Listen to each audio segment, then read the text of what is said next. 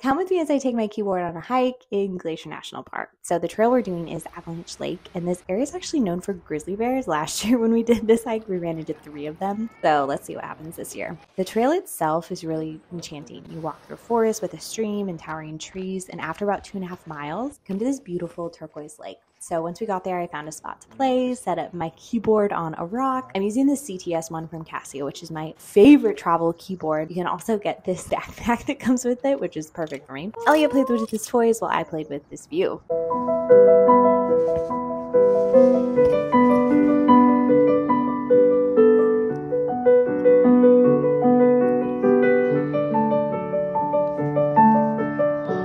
It started getting really warm, so we packed up, headed back through the forest, and didn't run into any grizzlies on this hike, but we did end it with a very chilly and refreshing swim in Lake McDonald. Turns out that playing out in nature is way more fun.